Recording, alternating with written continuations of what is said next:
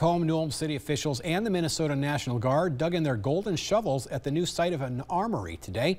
It's a nearly $21 million project. Kendall Larson takes us to today's groundbreaking.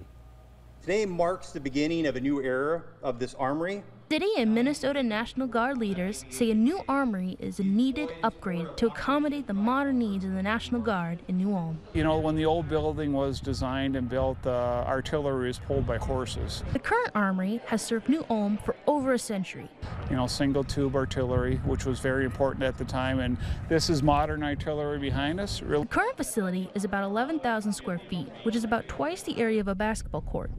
The new one will be over 40,000 square feet, a major upgrade.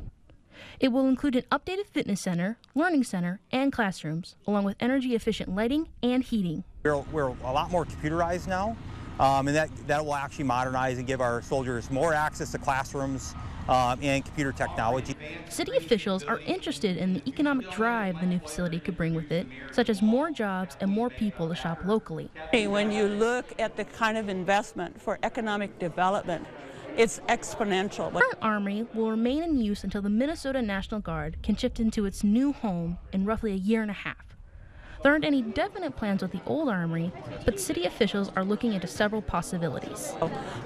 We're not sure what will happen, but we're hoping it'll be preserved and repurposed. New Ulm, Kendall Larson, KUIC News Now. The Minnesota National Guard started construction of the new armory the week of March the 11th. Well, Minnesota